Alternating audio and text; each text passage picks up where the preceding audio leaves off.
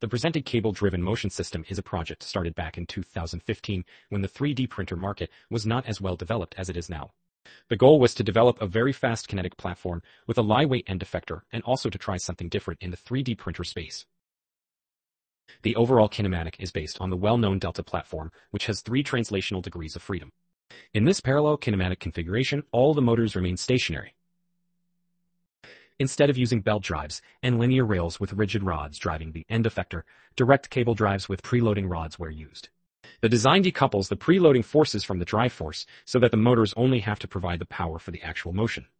This enables large preloading forces for better stiffness while using off-the-shelf stepper motors. A cable deflection system in each winch block guides the cables while providing 2 rotational degrees of freedom.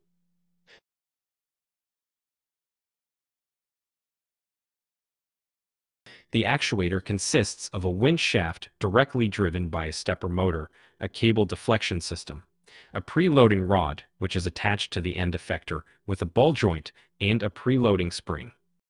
The preloading rod and spring hold the cable under constant tension. Note that the torque generated on the drive shaft by the upper and lower cable sections cancel out completely while allowing for a large range of motion. The winch actuator is built from widely available hardware and 3D printed parts. The CAD model you see here is the first hardware version, which had a few problems and inconveniences. Many improvements were implemented in the second version of the winch system. Finding a well-working design for the cable deflection system and the cable mounting rings on the drive shaft was quite a challenge. Now let's see the winch system in action.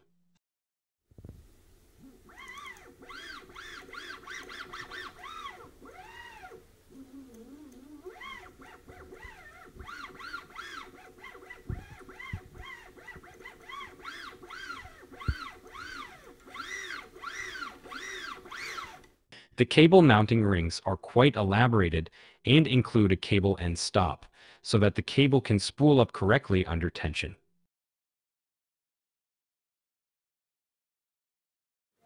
Here you can see an overview of the motion system with all 3 actuators. Note that for this demonstration, one actuator was not equipped with cables. As a side note, all 3D printed parts you see here were printed with hardware version 1.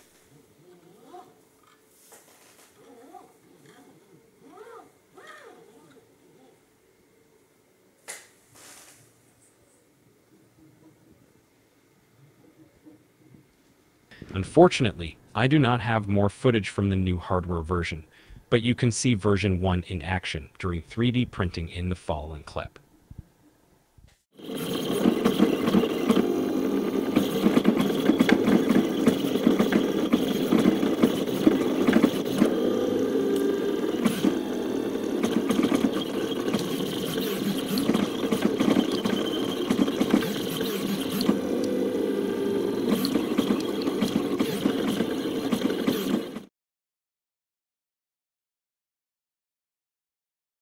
To perform accurate motion with the presented hardware, a kinematic model is required.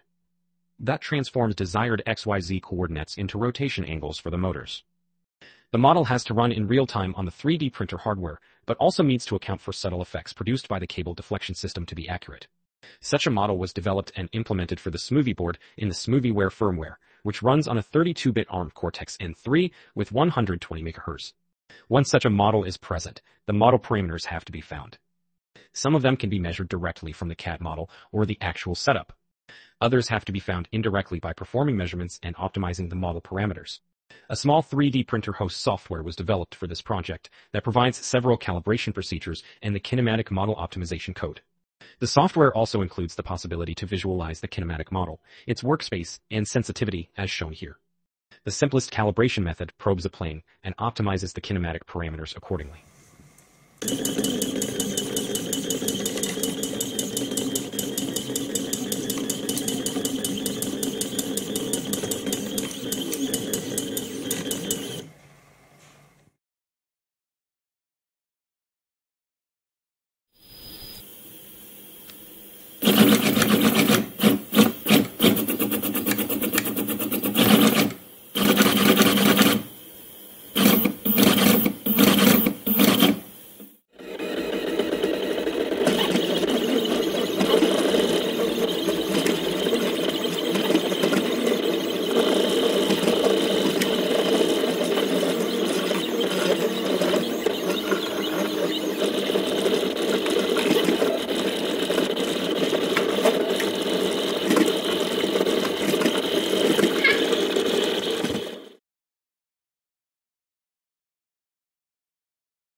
I want to finish this video with a small analysis of the project. Overall, it turned out pretty good, and the machine served as my first 3D printer for many years, until it was replaced by a core-size setup. One of the hardest problems was the kinematic calibration of the system. Despite trying various techniques, there were some residual distortions of the workspace in the order of 0.2 mm that I could not get rid of completely. Also, the dyneema strings used are quite thin, and are thus less stiff than a bulky frame of aluminum extrusions. Another drawback is the wear of the strings, and I had to replace them every 6 months or so. However, there are improvements that could be implemented to reduce this problem. On the other side, there are a lot of advantages, and I believe the design shines when used on larger machines with a bigger workspace in the meter range. There, it can be quite cost-effective and performant compared to other solutions. It seems also suited for pick-and-place tasks, where accuracy requirements might not be as stringent.